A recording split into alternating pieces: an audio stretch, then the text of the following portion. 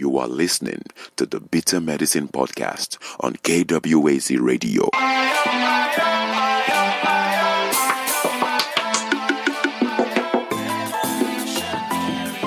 Welcome to the Bitter Medicine Podcast, where it's all about Black empowerment. Our show focuses on Black news and entertainment, arts, science, economics, history, people, and strategies that uplift, empower, and motivate Africans within the diaspora. And now, your host, whose favorite color is black, Goku.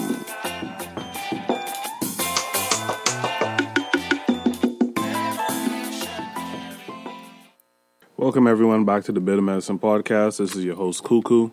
And today I wanted to come to you after having just seen the new War of the Planet of the Apes movie.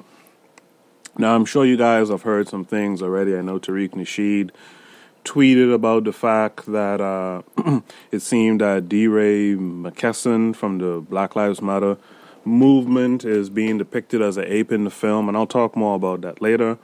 But when I went in, as I tend to do with certain genres of films, I go in and I look at the allegory. I look at what are they trying to say without saying it.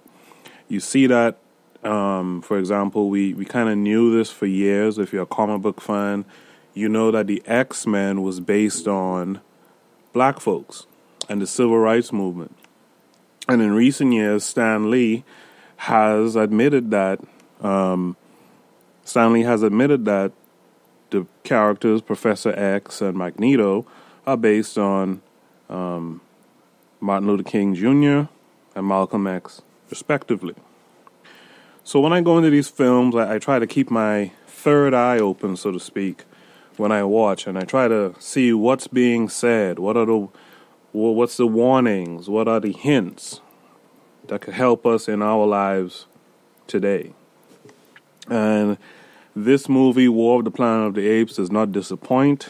If you know, or if you don't know, War of the Planet of the Apes is one movie in the reboot of the Planet of the Apes movies that was based on a 1960s movie called The Planet of the Apes, starring Charlton Heston. So, back in the 60s when they made that film, it was understood generally that the apes were representative of black people. And if you're not familiar with the story, in the original movie, it's essentially Charlton Heston and some other astronauts crash land on a planet, and on the planet they find that humans, who were mostly all white, were mute and were being enslaved by a planet of apes. And the story is all about him trying to get free from the bondage from these apes. There were a few sequels to the movie. Not all of them had Charlton Heston in it. There was a TV show for a while, and I actually was a fan of it as a kid. And I know a lot of black folks were fans. In fact, one of either the writer, screenwriter, or director, one of them even remarked on how ironic it was how much black folks liked the movie, considering the movie is really calling black folks apes. So has anything really changed from the mid-60s to now, as far as this Planet of the Apes franchise goes? No, very little. Very little. So let's pick up on War of the Planet of the Apes. I'm going to give one or two slight spoilers here, but I think it's good to give these slight spoilers because I think it will be a good thing for you to go in to the theater with your third eye somewhat open. And I'll be interested to see if you listen to this and then you go and you see the film. I'll be interested to see if you see or saw what I saw. So, the story picks up with Caesar, who's the leader of the apes, they're all living in a forest behind a waterfall. There's a colonel, played by Woody Harrelson, who's hunting them, and in the process of hunting them, he kills Caesar's wife and son. Caesar goes on a revenge mission while sending the rest of the apes off to a safer place. Meanwhile, what has happened is that, and again, if you don't know the story, but the reboot Planet of the Apes started with the reason why Caesar, an ape, can talk and can lead the apes is because he was infected with a virus that gave him those abilities. But a side effect of that virus is that it was killing humans. Well, it seems that now in this movie, that virus that was killing humans has mutated in such a way that is leaving humankind unable to speak, also known as being mute, primitive, and kind of ape-like, without looking like apes. They still look like humans, right? Along the journey of Caesar and a couple of comrades to go and have revenge against the colonel, they come upon a little white girl who is mute. Later, they're going to name her Nova, which is a callback to the mid-'60s original movie. There was a white woman in that movie who was mute. She was a grown woman. She was called Nova by Charlton Heston's character. In this story, she's a little white girl. She's mute. And the orangutan, who's a good companion and confidant of the ape Caesar, named Maurice, shows compassion.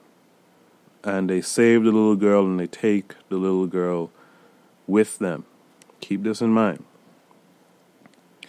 The kindness of the apes is very much in opposition to the colonel and his militia. The colonel is actually killing humans who have been affected by the mutated virus. Because he's killing other humans affected by the mutated virus, other factions want to kill him. Other military factions want to kill him now.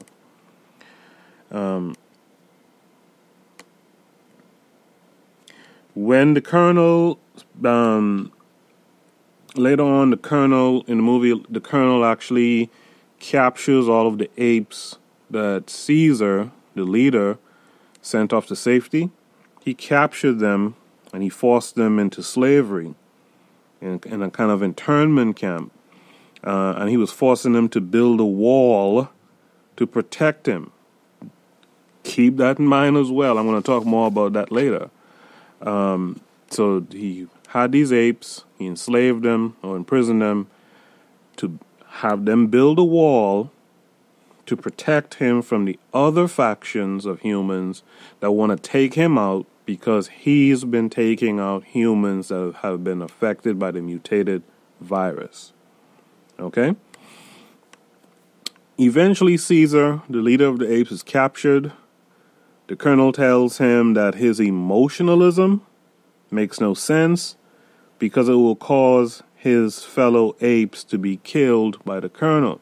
So the colonel is essentially telling Caesar the ape, you're being driven by emotionalism here because you want to get revenge on me for taking out your wife and son, but you're not realizing that your emotionalism is going to get your fellow apes killed. Also, a very strong point to keep in mind. The colonel also speaks of his own actions of killing humans. He's telling this to Caesar, saying, that they were infected, the humans were, by this virus that had mutated, and they were becoming like apes, the thing he hates most. Man, this is so deep. Just keep these points in mind. Rewind if you have to, because later on I'm going to touch on about 10 different points that all black folks who are watching this film should keep in mind as they watch the film. Anyway, continuing with the story, the apes later used guerrilla tactics to free themselves right as the opposing factions stormed the internment camp where they're being held. Caesar was still on his quest for vengeance. He finds the colonel in a room somewhere, but the colonel has been infected With the mutated virus, he's thus mute, and he is somewhat primitive. Caesar sees this, spares his life, and leaves him that way. During the battle, humans, apes, and human ape collaborators die, but most of the apes survive the ordeal. The apes that survive, they head off to a desert to live in safety where humans would not find them. And that's essentially where the story ends. So I wasn't too spoilery. You could still watch the movie because there's some nuances I intentionally left out from mentioning.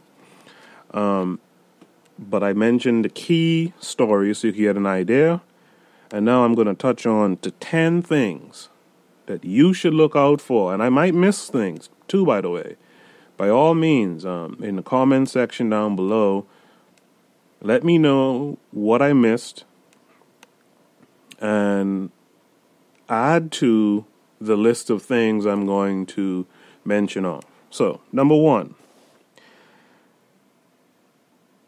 As you heard, and as I mentioned, Tariq Nasheed talked about DeRay McKesson from Black Lives Matter being kind of being alluded to in the imagery in the poster for the War of the Planet of the Apes. Now, DeRay, just a little backstory in case you missed it, DeRay actually tweeted out something about it and later retracted or deleted the tweets, which I thought was a bit of a cowardly move. He should have stood on it. People who were detractors to his statement and Tariq Nasheed's statement were saying that, well, if you look at the old movie from the 60s, apes in that movie were wearing blue vests or blue jackets as well. The thing is, in that movie, in the 60s, the apes were wearing blue vests for a reason. And it wasn't one ape. It was groups of apes who wore these jackets. In this movie that came out today, or last night, in this movie, there is no real reason why only this one ape is wearing this jacket. Now, Whoopi Goldberg used her platform on The View recently to denounce DeRay's original and now deleted tweet, saying that he was making it all about him. Let me play the clip real quick. Yeah, take a listen. For the Planet of the Apes. You know, the new Planet of the Apes movie, I'm seeing that today, as a matter of fact. You are? Yes, I am. I'm so jealous. I know you are. You can go, too. It's in You the could theater. go. Oh, is it in the theater? Okay. No, it's not in the theater, but I'll take you if you want to go. Thank you, Whoopi. But there's already controversy. It's insane. Yeah. Prominent Black Lives Matter activist DeRay McKesson accused filmmakers of personally mocking him by dressing up an ape in a blue vest, which he's been known to wear. DeRay, you need to go back and watch the 1968 original and check out what the apes were wearing. This has nothing to do with you. This is a movie that was about what happens when mankind doesn't pay attention to environment, to how we treat animals and each other. That's what that movie was about. And at the end of the movie, when they're riding around and you realize it's here, that's what the movie was about. Get over yourself. Yeah.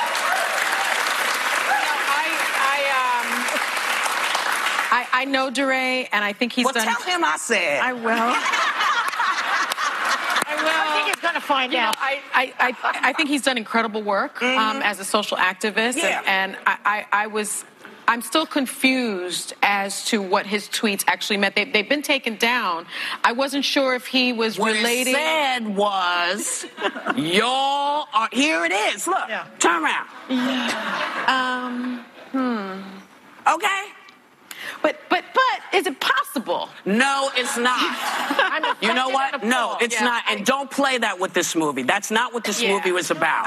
It's about. No, I mean, is it possible that he perhaps meant something else? Like what? What does he not? Does he not speak English? He wrote what he meant. It has nothing to do with him. It has nothing to do with black people. It has nothing to do with any of this. And quit trying to do that. Yeah. You're doing great stuff. Don't screw it up by doing something dumb. So Idris Elba, let's talk about it. Yeah. I mean, it's crazy. I know. I want to talk to him about it because I'm very curious as to what he meant. Please call. Whoopi is being ridiculous there, and I'm going to touch on something about black women later that Whoopi reminded me of just now. First of all, Whoopi needs to educate herself as to the origins of the story and the development of the original movies. The original movies were, in fact, an allegory about black folks and turning the tides, etc. So Whoopi needs to stop this. D-Ray, like I said before, I strongly believe that the representation of the ape in the blue jacket in this movie is a knock towards him. The ape in the blue jacket in this movie is kind of slow, kind of dim-witted, kind of moist. Definitely D-Ray from the Black Lives Matter movement. They played him as like comic relief throughout the movie, so I think that's a way of kind of saying that D-Ray is kind of a clown. Now, I don't know D-Ray personally. I kind of follow some of the stuff that he does, but clearly these people see him as a clown. Okay? What was also funny about the ape in the blue jacket, I was sitting next to a kid. And by the way, black folks, when you go to these movies and stuff like that, please stop your kids from talking all the time. And grown adults are talking in the movie. That's really off-putting. And it's a part of a stereotype that's out there about black folks talking in movies all the time and stuff like that. Let's sit down, let's watch, let's internalize, let's think it through. If you have to talk, and if you're talking to a child about what's going on the screen, teach them something. Don't be talking foolishness all the time. But funny enough, this kid who was with his mom, I think, said to his mom, how is it that this ape is not seen by the humans? This ape in a bright blue jacket is not seen by the humans. And that made me think. It made me think about the real D-Ray. And the fact that he's always in this blue jacket at these Black Lives Matter rallies. And I think, funny enough, he wears it so that he can be easily identified. Because they've made him the face of Black Lives Matter. He's not really one of the creators of it. He's just become a vocal person who's in the group, and he's become sort of the face of it. And I really believe that the reason why he's sent out there, because it's been rumored, and I think it's even been proved, that he's been propped up by certain people like George Soros and stuff like that. And it seems to me that maybe he wears that jacket so that the authorities don't hurt him. And I think that's why he does it. But anyway, so number one, the ape is meant to be D-Ray.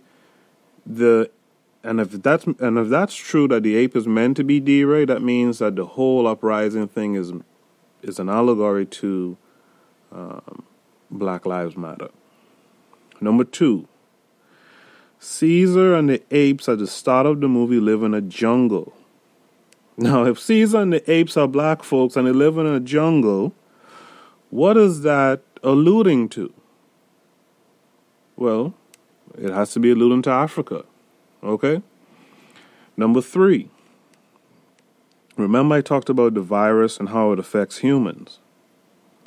The virus affects humans in a way that makes them mute.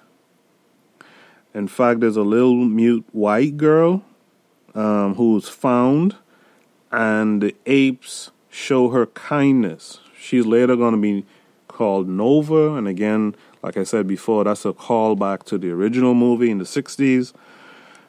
That moment where the apes show her kindness and then take her with them as they go on this revenge mission, that highlights a few things about black people. You see, this is the thing about messages too, by the way. Messages go both ways. Okay? Messages usually have meaning in two different ways. Or warnings, actually, have meanings for the person who's issuing the warning and for the person who's receiving the warning. The message of the apes showing kindness to this little white girl is a comment on black folks' weakness of always showing kindness, particularly to two groups, white women and white children. Okay? Black folks have a history of showing kindness to white women and white kids. On the flip of that, one message is, be careful of white women betraying us, because later on, Nova goes on to help the apes. Also, it's to say white kids can stray from the message of white supremacy if we're not careful. That's how I saw it. I saw it as, number one, these apes, like black people do, are showing kindness all the time, even in the face of oppression. They particularly show kindness to white women. I mean, black men have this thing with white women. Even black women have this thing with white women. When white women go out here marching, talking about feminism that doesn't give a shit about black women still go out here and march and talk about feminism themselves and all this kind of stuff. We show this kindness to this group, white women and white kids. The second message is also that the white feminine energy can calm the beast. Let me repeat that. The white feminine energy can calm the beast. That's also what you see in this imagery. This young white girl, even though these apes are on a revenge mission, they could have killed her too. Because they, not to spoil too much, but they killed a white guy before. They could have killed her. But it's to show you how that white girl magic, if you will, can calm the beast, can calm black men. Okay? Number, what was that? That's number 3. Number 4. I mentioned this before, but kindness and emotionalism was, I think, the 4th theme that we should keep an eye on when viewing this movie. The kindness and emotionalism will be black folks' downfall in a battle with white power, white supremacy. You have to have a strategy or else all blacks will perish. And this is what the Colonel, played by Woody Harrelson, was telling Caesar later on when he was captured. I could see you're emotional. You want to take me out. But what you're not doing is strategizing. Taking a step back and plan, make a plan, because your emotionalism is not only going to get you killed, it's going to get all of your people killed. So there's a message there, and I hope black folks get that message. The 5th thing, remember I said the Colonel was killing all the infected humans who were becoming ape-like. Well, if ape-like means black-like, what does that mean for us? Then what is the virus? If the virus was making the humans, and the humans in this movie, if I wasn't clear about this before, the humans in this movie are white people. The apes are black people. The Colonel is killing the infected white people who are becoming more like black people. That's because the virus is blackness or non-whiteness. Okay? And as long as this virus is doing that to white people, as long as white people are getting some blackness about them, that means there's a decline of white power. Okay?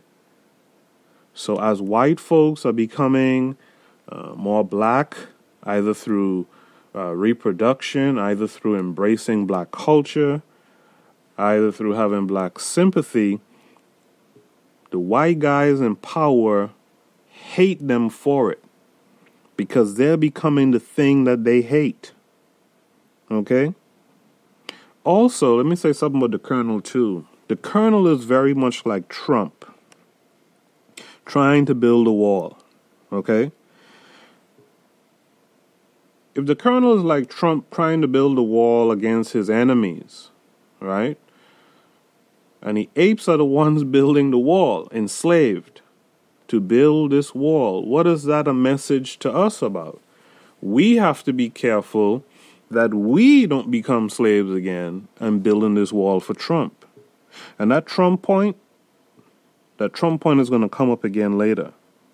In fact, you know what? Let me bring it up now. Number 6, infighting, is another theme in this movie.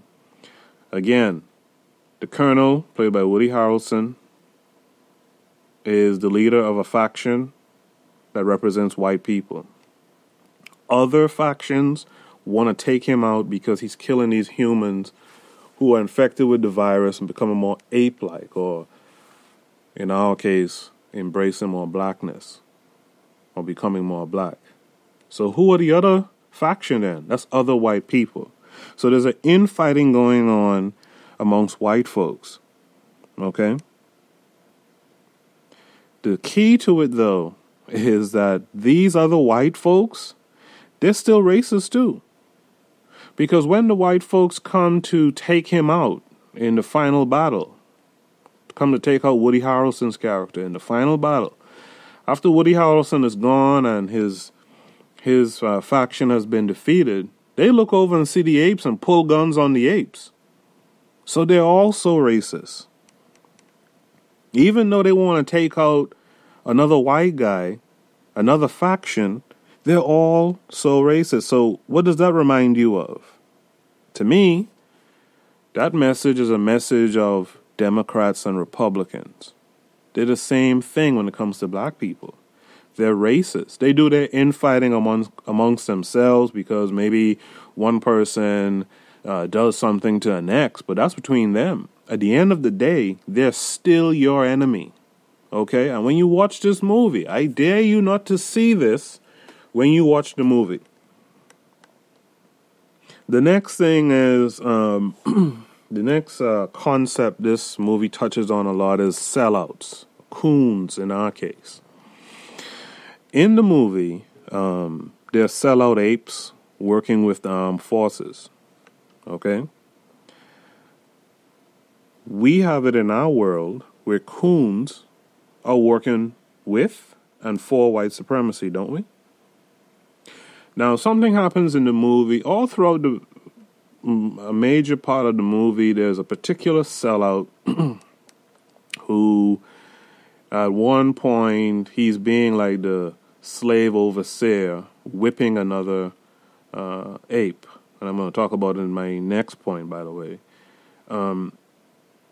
And Caesar is trying to tell him, just like we do with coons today, that this coon shit you're doing, when white supremacy is done with you, they're going to kill you just like they killed us.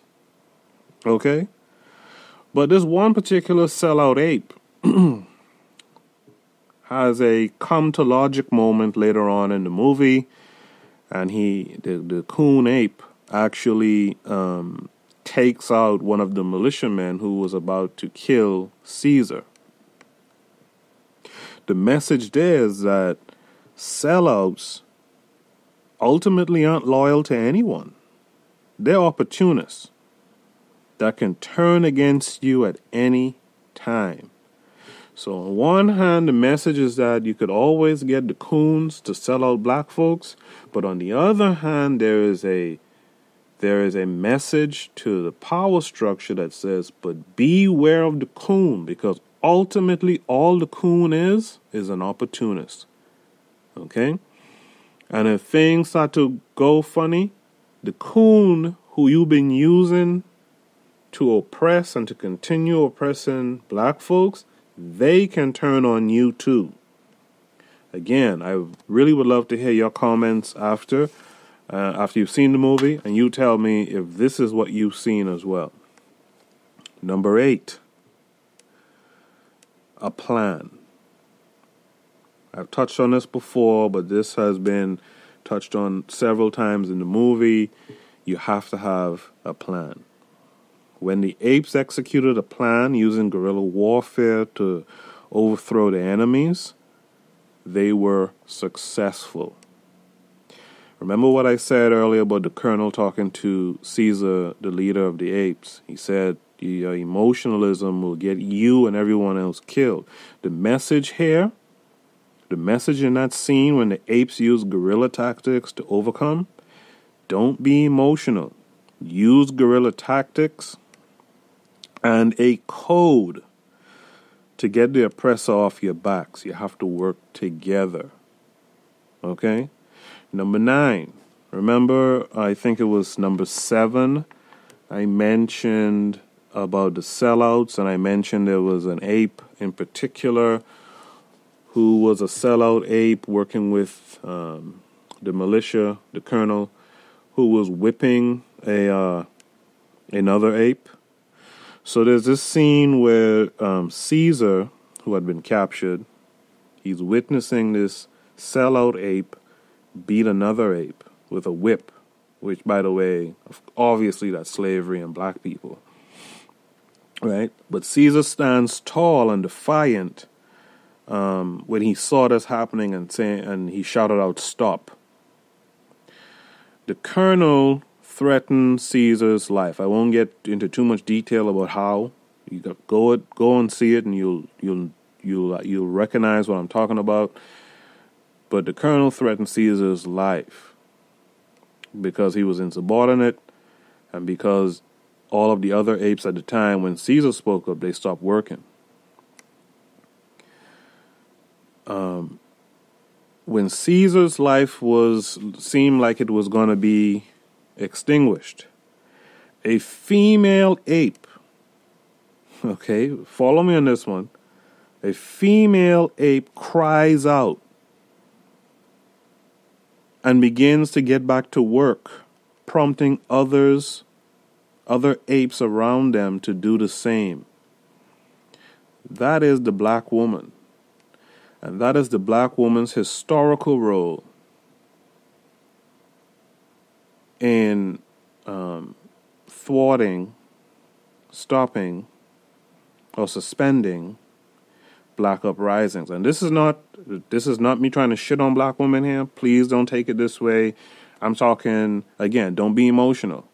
I'm talking historic fact.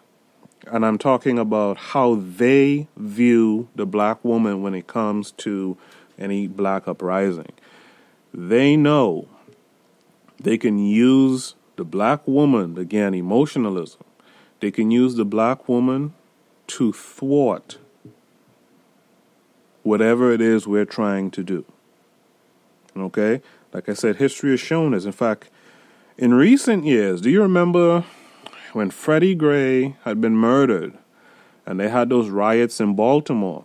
Remember the mother who went down to the riots? Her son was out there rioting, and she took him and slapped him up on TV, and they made her, they sensationalized her, this wonderful mom who went down there and emasculated her young son. That's what I'm talking about. This is what they know they can do. If they can make the black woman afraid, that can end uprisings. And again, please watch the movie. Please tell me your thoughts on that. The last point, which is number 10. And I may have missed certain things. If I did, forgive me. And in fact, at the bottom of this video, I'm going to pin a post that asks, what were your thoughts of the movie? Do you have any other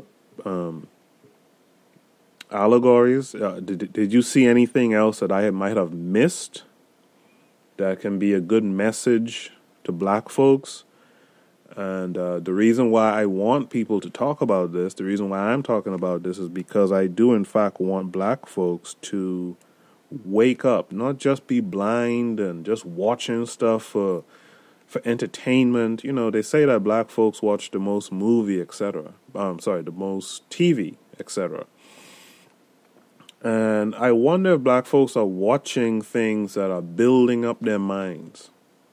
And I kind of believe a lot of them aren't. I believe a lot of the love and hip-hop and all this reality bullshit and Kardashians, this and that, I think that's what a lot of black folks watch. And you're not watching things with your third eye open. So I definitely want folks below to comment what they saw when they went to see this movie after listening to this video. It'll be very interesting to see. But the 10th point that I have, at the end of the movie, after the apes have freed themselves from bondage and the colonel was dead, etc., and there's a whole thing I'm skipping out here because I don't want to be too spoilery, but the movie ends with them reaching a desert where they believe they can live safely and they won't be found by the human armies. When you look at the scene, you know what that desert is?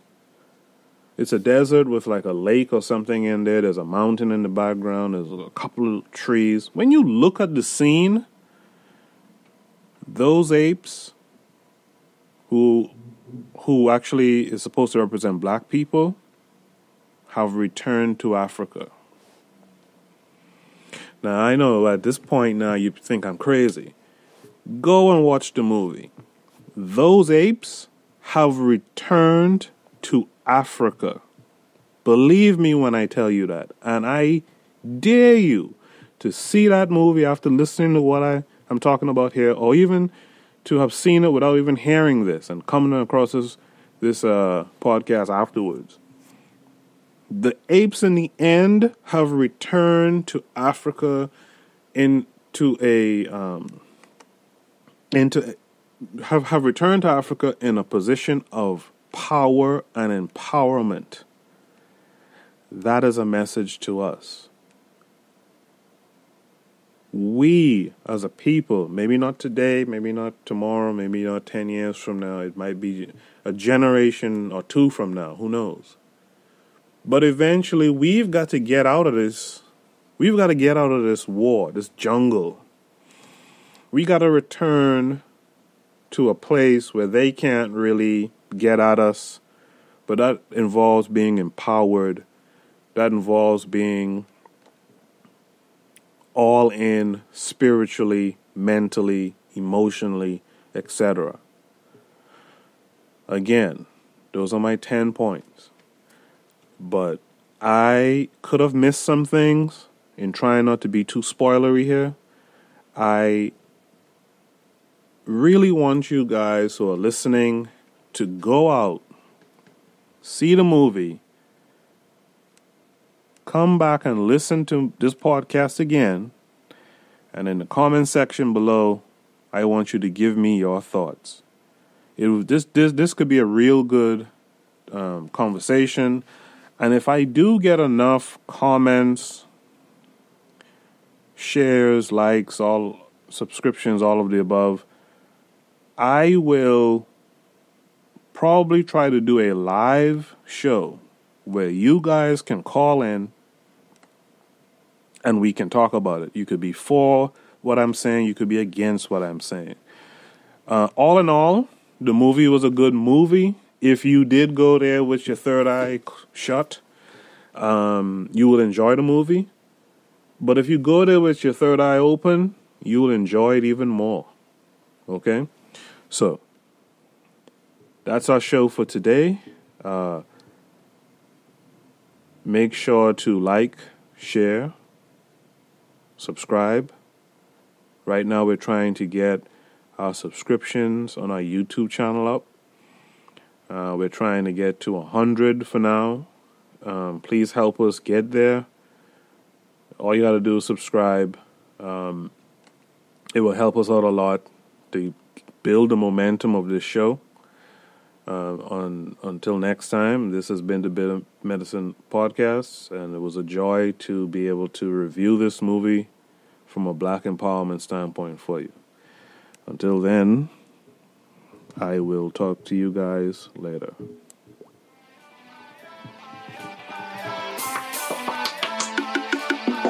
Thanks for listening to the Bitter Medicine Podcast with your host, Koku. If you like what you just heard, we hope you pass along our web address, bittermedicineblogs.com, to your friends and colleagues, and share our show to all your social media. Be sure to check out our archive section on our website for previous podcasts. This has been a KWAZ radio production. Join us next time for another session of the Bitter Medicine Podcast. Follow us on Facebook at Bitter Medicine Show, Twitter, Bitter Meds, Tumblr, Bitter Meds, Instagram, Bitter Medicine.